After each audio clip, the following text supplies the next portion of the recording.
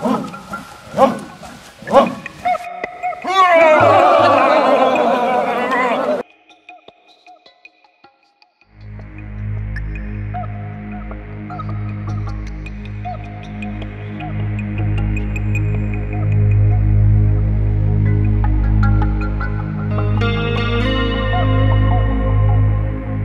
horse can be described as the king of all symbols.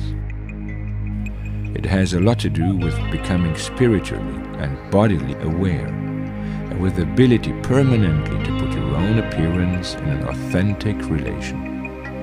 So I'm giving all the energy. Okay, this is.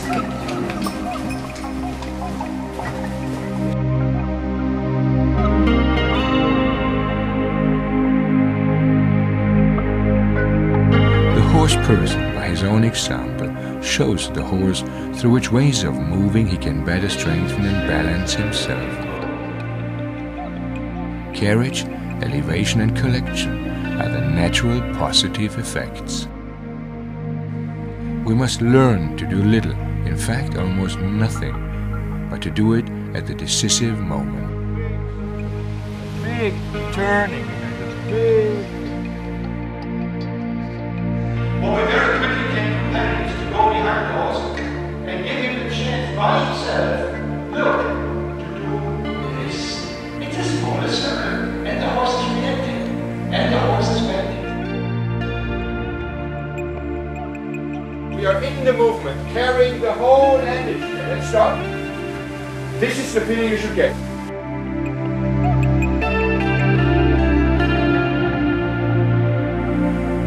Very important point of energy and of power.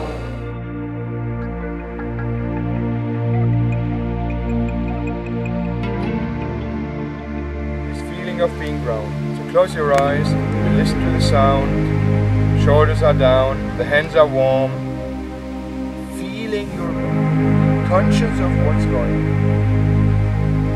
And enjoy this.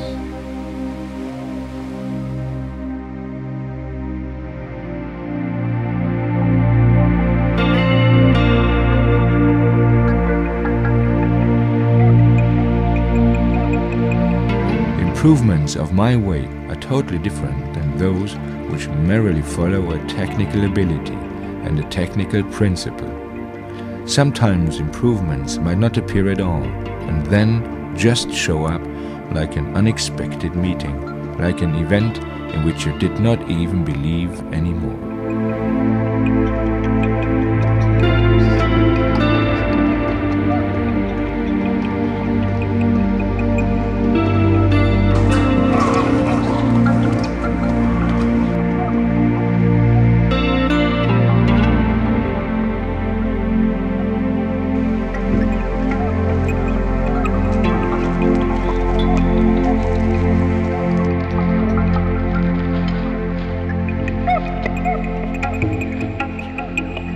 In the end, for me, it all comes down to strength, joy, and trust.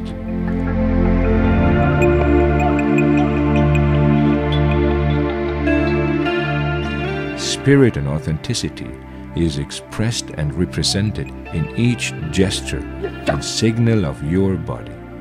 Finally, all this creates your individual body language.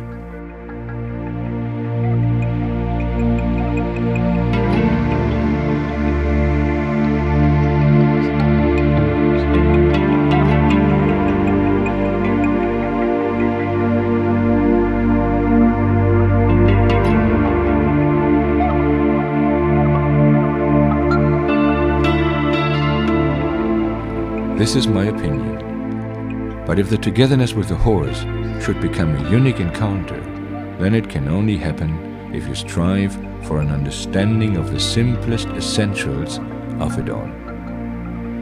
The authentic, natural approach to horses is first of all a spiritual exercise, a kind of spiritual meeting.